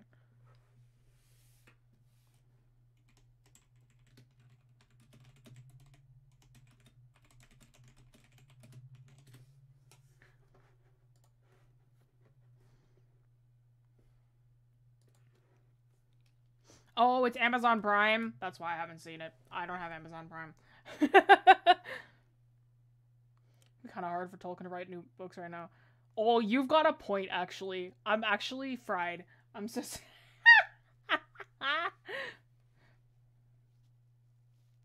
Lord of the Rings, okay. I'm actually fried. I'm, like, yeah. Wow. I didn't... Yo, you can tell I was up until 5 a.m. Hi, hello. I forgot that Tolkien was on a live. Right? He is, right?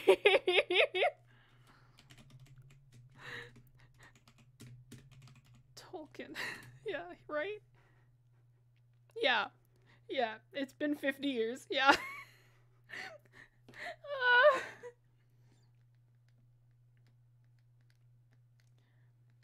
Bro, I need to go back into the streams and change their latency before I get out of YouTube Studio today, because it's a bit obnoxious to have the stream this far back, because I've been having it at, like, ultra low latency recently, which, like, helps a lot. Yeah. I almost choked when you said that. My bad. Yeah, sorry. I am, like, yeah. I'm kind of out of it. Like, just letting you know.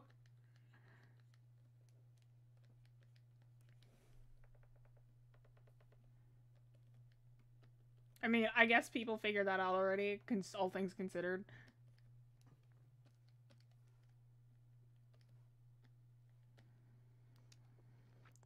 I watched and loved the movie. Me and my sister busted a long laugh at Gandalf's breakdance. Lol. Yeah, it's a great movie. Yeah, as a kid, I was a really, really big fantasy person. Like, way more than sci-fi. As I got older, I started getting more into sci-fi. And I preferred sci-fi over fantasy. But I've always loved fantasy.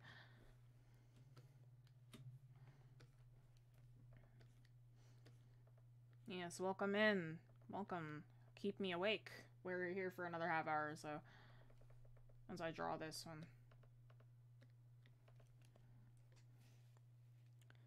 Kind of out of it, but at least I know what Disney princess I am. Yup, a lot of Mulan and Belle, apparently, according to BuzzFeed. What did we do? There was what Disney princess we are. There was can you guess my name based off of what foods you like? That one was terrible. It was like, of course they're not gonna get my name. I'm changing a few, so I can't say but hi. What else? There was like I did some of the BuzzFeeds you guys did last night. Did you really?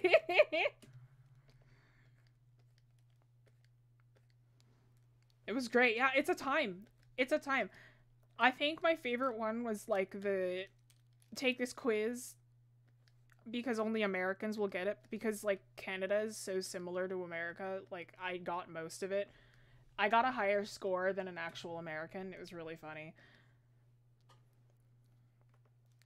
There was another one that I scored lower on, which was like, can you put Canadian provinces in the right place? And like that one, it was like, you are definitely an American. I'm like, no, I'm just bad at geography. You try the onion one? No.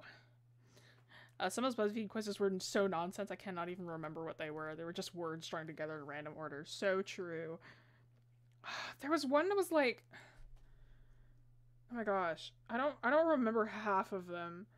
I just remember like doing we did like 3 different.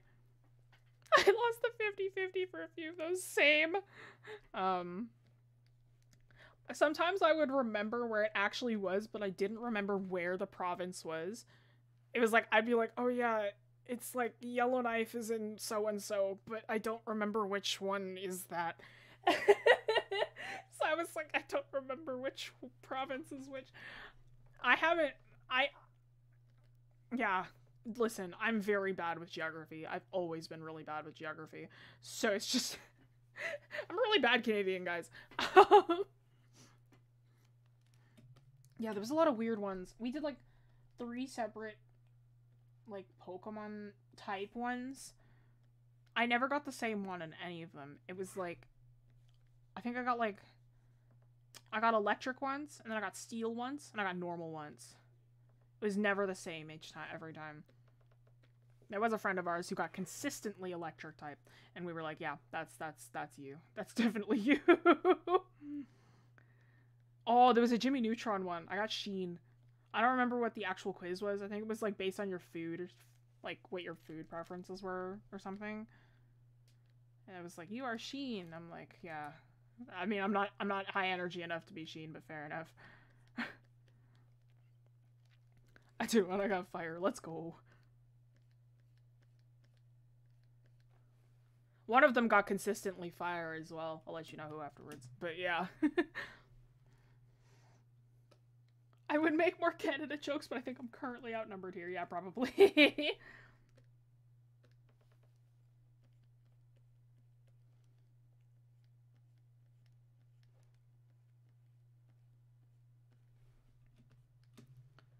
The funny thing about taking all those Disney princess ones was that I was not a Disney kid growing up, so I hadn't watched half of the Disney, like, the majority of the Disney movies that were there.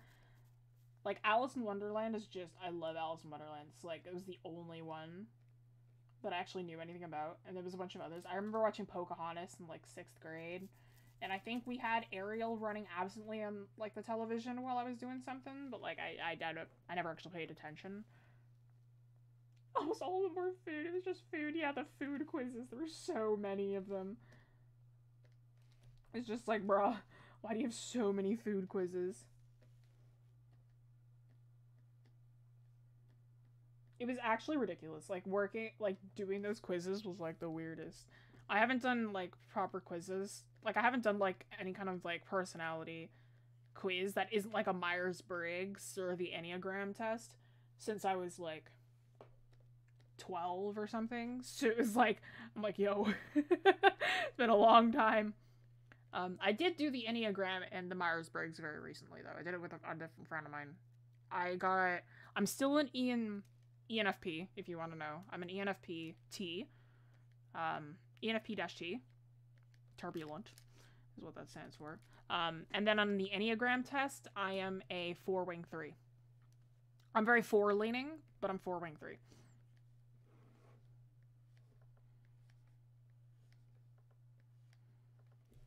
If you wanted to know. Me from South Asia. Understandable.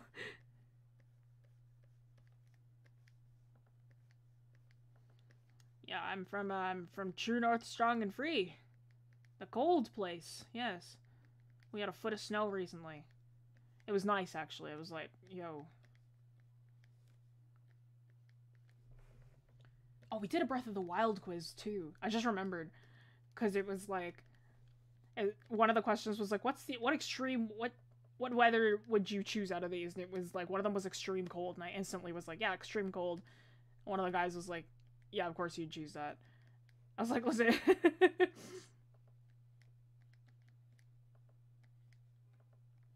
like, of course you'd choose that, Canadian. I'm like, alright. You need to chill. I was so delirious last night, too, actually. I was very, very unhinged. The more that the night drones on, the less of a filter I have, so...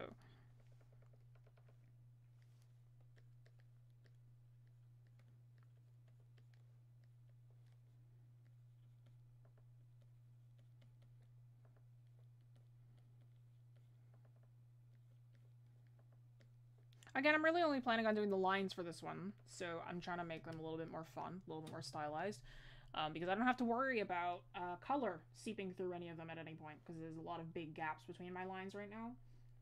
So I'm not really worried about the gaps, because it's not like anything's going to go inside of it, regardless. I'm also not worrying about cleaning my lines out too much, because I want to give them a bit of extra fun pizzazz, in terms of just them moving and whatnot. I've been doing a lot of traditional lining, so I'm kind of taking my techniques from that back into my digital.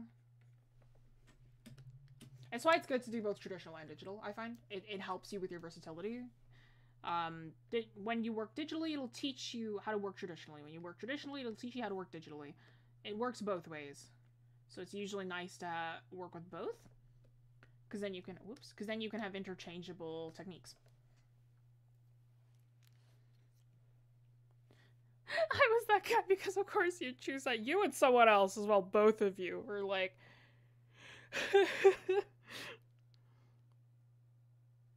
It's so cold here. It's perfect for my Bros event tomorrow.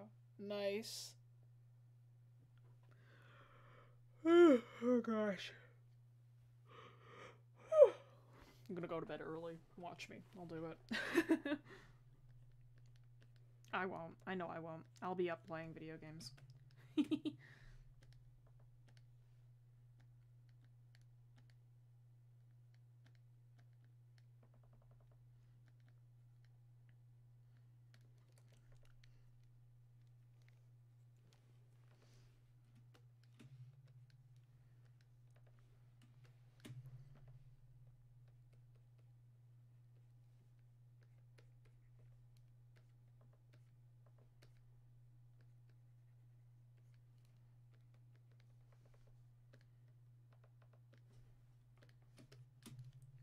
Notice that when I foreshorten, right, when the portion of the body comes closer, I thicken up the line work.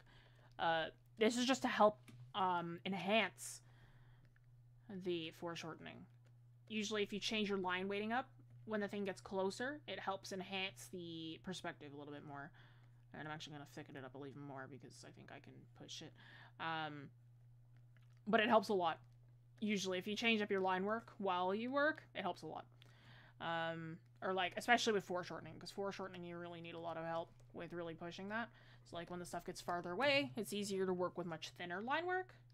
Or it makes it look a lot better if you work with thinner line work, because when you do that, it creates this nice, really like as if it's fading into the background look. I actually don't need this because he's a child, so his fingers are going to be a lot more smooth. He is 12.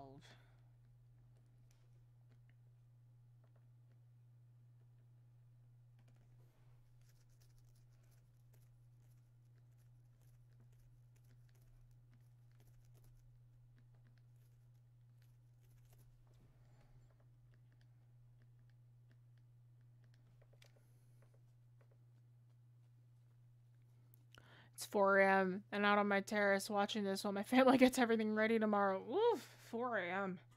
Sheesh. Hope you have fun for your event, though. What am I doing tomorrow? I straight up have no clue. It's Sunday. I'll probably be working on an essay. Not gonna lie. Like, I think I have 2 essays. I have 2 essays due, don't I? Hang on. I need to check. I straight up don't remember. I feel like I do. Don't I?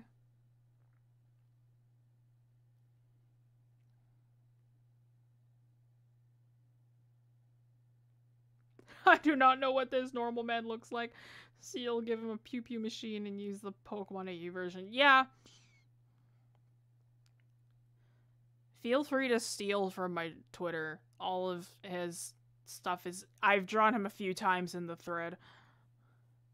It's Saturday tomorrow. It is Saturday tomorrow. I'm teaching. I have classes to teach.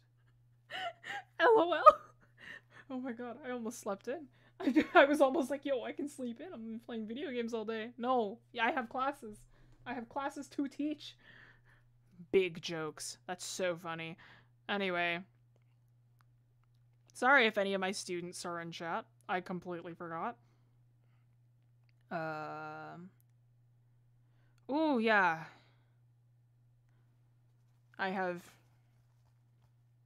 Oh, okay. That's actually not that bad. On Tuesday I have that due. Yep. Wednesday I have that due. Yep. Thursday I have that due. Yep. Okay. Okay. 1 essay. I have 1 essay due. Jessie losing it? I've been losing it for months now. I'm absolutely, like, I'm pretty sure I have lost it. Period.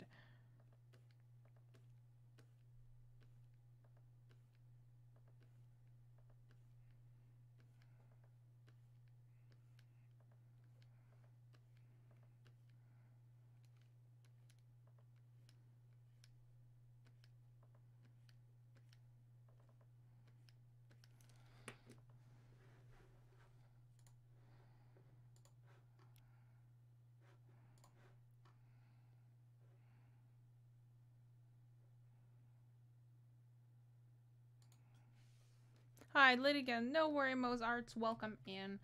We've got about 15 minutes left.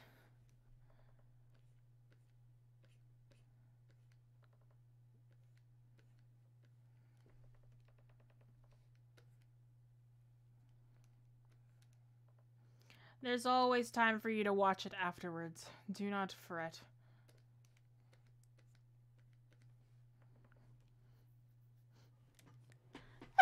You valiantly tried to keep it together. It ain't going well, I think. Oh, no. No. Definitely not. I'm in a haze right now. I don't remember half the things I said this stream. I remember the lesson portion. I remember kind of bringing up that I did a lot of BuzzFeed quizzes yesterday night. I straight up do not remember half the stuff I have said in this stream. To be fair, that's what most streams go like. I don't remember them afterwards because, okay, let me tell you how these work, right? When I'm streaming, my attention is divided between drawing and talking. And like half the times, the drawing takes up more of my attention. But I have the ability to speak while I am drawing. So if I am drawing while I am talking, and then you ask me a question about what I was saying, I probably won't remember what I was saying. So you'll have to remind me. Also, this stream is super, like, high latency right now, so, like, it's, like, not synced up very well.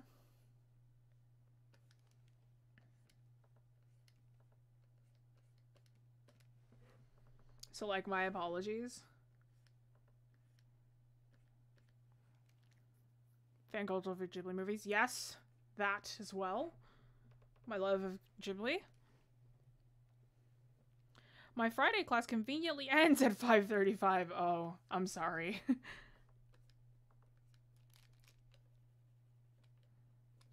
I can't really help you there.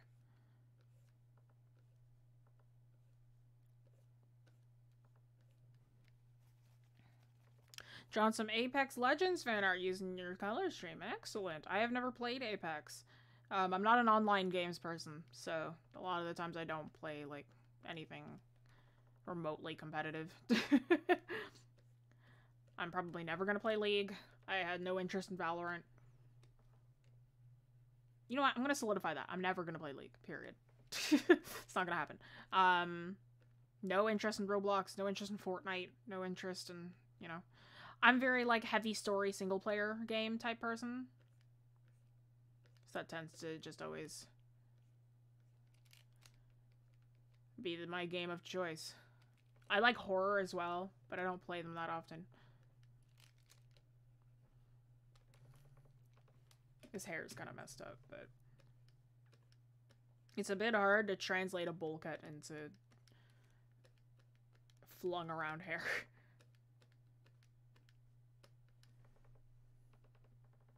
This is incorrect. Very much so.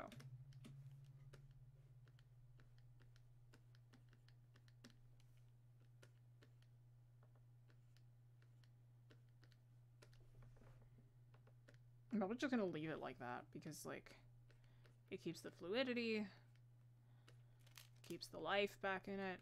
I don't have to worry about keeping it too rigid. I'm just gonna fix some areas around.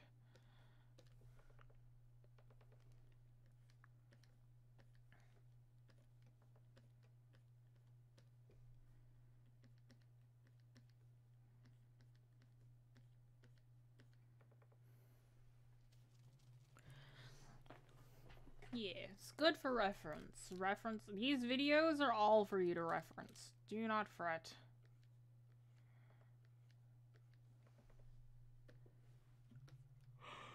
Okay,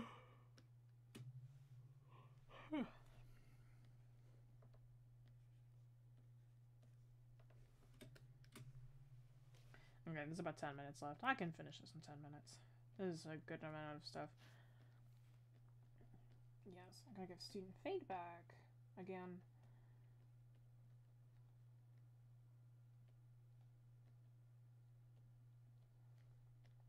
What am I teaching tomorrow? I don't know. This is fine. This is just how it goes every week.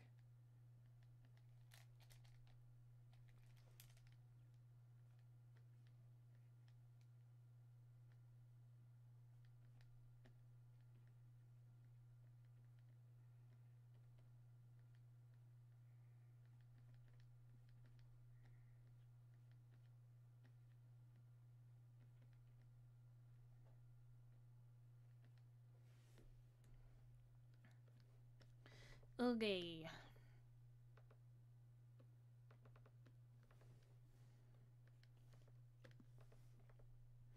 You know what? I'm actually going to change the angle of this book because what's happening right now is it's very, very, like... Control V, please. Oh, kidding me. Okay, wait. Control X, Control V, please. Thank you. I'm going to change the angle of this book. Change its... Yeah, because that makes it more interesting.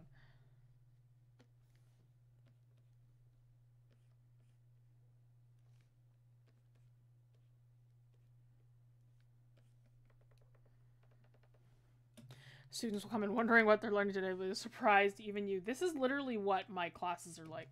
It's like, I'll be like, alright, what are we doing? And then I'll kind of pull up the curriculum and I'll come up with the lesson on the spot. That's literally how I teach. Like, it's... Or it'll be there for me, but, like, because I don't write the curriculum. It depends on who's running the class. I believe that lovely Yuri writes the digital art class, and then Felicia writes the cartooning and anime. So all I really have to do is sit back and teach it like a bozo. But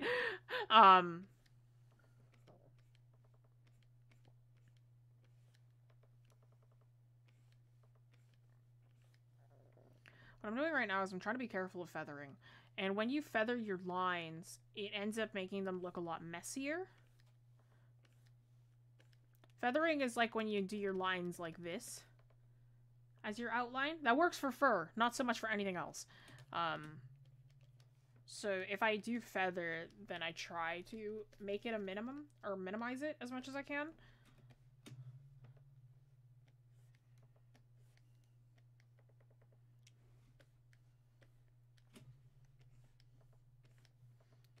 Like sometimes I just can't do it in a single stroke, so I just do a few little ones.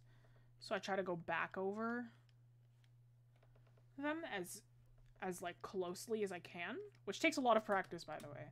Like going back over your lines over and over and like making them as single track as you possibly can.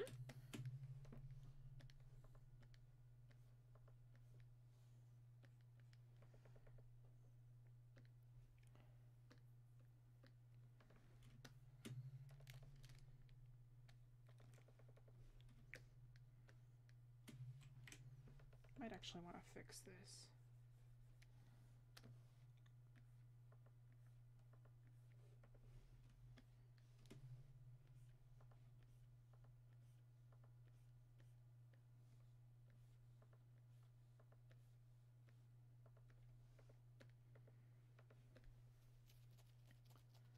Oogie. Yeah, we're almost done here. This might end a bit early depending on how quickly I finish this.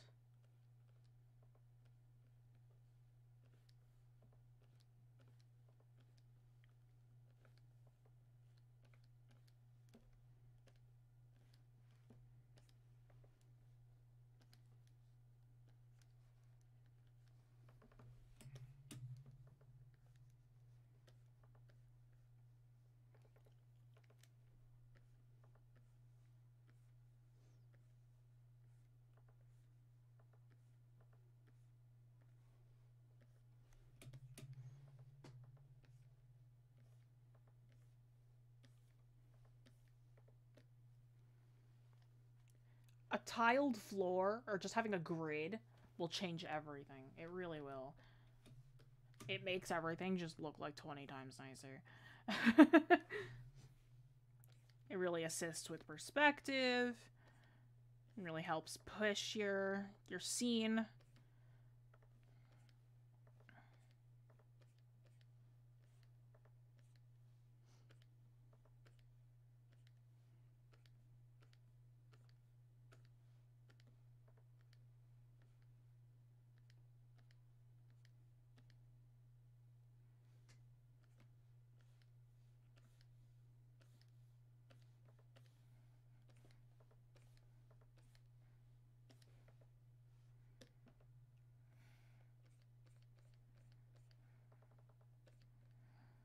This looks awesome, by the way. Thank you.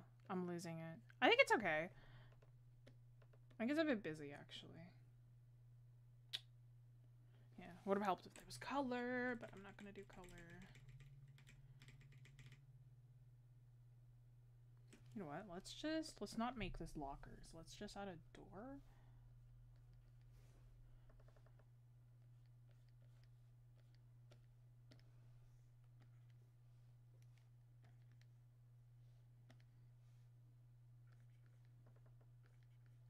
This is floor to ceiling, is what we can say.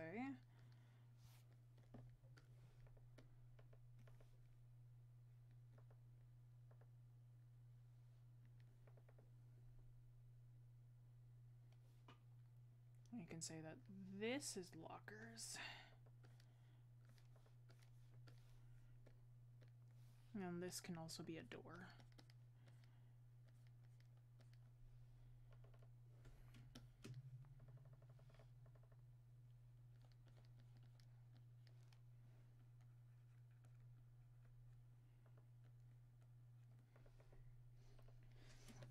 Yes? No, I think I can just get rid of that. That's fine. This is just a wall. It's a wall now. Oh, good heavens. Okay. Okay. Yeah, I don't want to overwork it, or else I'm just gonna get madder at myself. Okay. Oh, wait, you know what? Hang on. Let's just... to make myself feel better about these. Okay, cool. That's gonna do it for this stream. Yeah, okay. It's about 4 minutes early, but that's fine. But yeah, that's gonna do it for this stream. Thank you so much for joining, guys. Again, if you don't know too much about the studio, never been here before, don't know too much about Wayne Canvas, we're not just a YouTube channel, we're also an art studio. So if you'd like to check out the classes that we offer, be sure to check them out on waynecanvas.com. We have a bunch of classes that we are offering, which I am teaching tomorrow. I don't teach all of them, but I teach a few of them. I totally forgot that I was teaching, but you know, we're here now. This piece that you see in front of you, including the lesson that we learned earlier, will be available on our Discord for free as JPEGs. So if you would like to join the Discord, see the JPEGs that I have previously posted and the ones that are currently there, be sure to go check those out. And if you'd like my working files, this one is only 1 layer, so I don't think I'll do a working file of this one. But if you'd like to check out my working files, you're going to have to join our